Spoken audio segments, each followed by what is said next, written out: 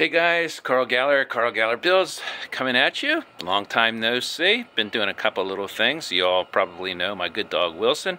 Now I'm back to a real easy little repair that most of you guys can probably handle on your own. And that is getting the darn nail out of your tire and plugging it. And so I'm going to use a little kit that I bought years ago. It's a tire plug kit. Comes with these little fabric pre-glued up little strips. You stick them in here, you pull out the other nail, you stick them in here, you shove them in. I'm going to actually try to do this one-handed. Also with this tool, a lot of other kits come with like a little serrated tool that will help kind of, I guess, rough up the tire. I don't have that tool, and I don't think I'm going to need it, so I'm going to give it a whirl. I'm going to use some snips and pull this sucker out, so wish me luck. I have done this in the past where once I pull out the nail, I kind of lose track of where it is, so I'm going to draw. I don't know if I'll even be able to see it. I'm sure I'll be able to find this guy, but it'll be right in the middle of that circle. And wait until I've got the air furiously blowing out of my tire. I've gone ahead and I've taken one of these strips here. I've stuck it into the slot. Theoretically, this is going to go right into the hole. And then when I pull this back out, that slot on the end, let's see if it'll focus on that or not. Yeah, you can see that slot on the end. It'll allow this to pull back out. Alrighty, I'm going to use these snips here first. Give that an attempt. Oh, looks like it's working. There we go. She's a blowing.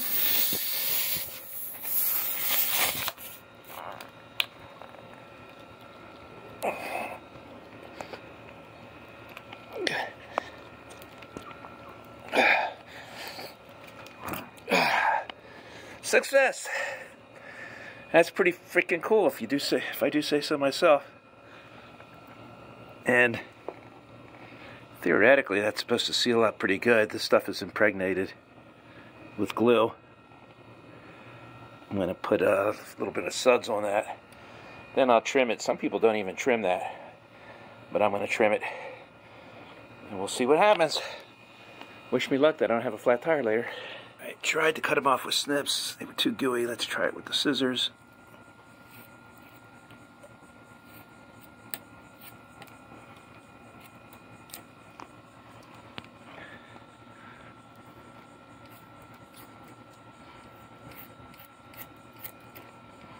Neat. I'm sure it's going to go thunky, but it beats the thunkiness of a nail. Alright, let's spray this stuff with some soapy water.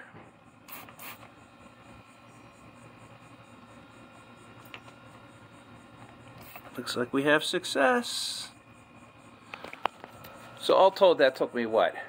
I mean, the actual work, 5 minutes. I think I bought that kit from O'Reilly's or, you know, Pep Boy, something like that. I think that kit's probably about $5. So, you know, this is an old car. It doesn't have to have stellar tires on it, but it did the job. So, anyway, hope you enjoyed. If you did, please like, share, subscribe. I'm still around. If you guys have any ideas for things you'd like to see done, give me a shout. Give me your comments down below. With that, I'm Carl Galler with Carl Galler Builds, and I am out.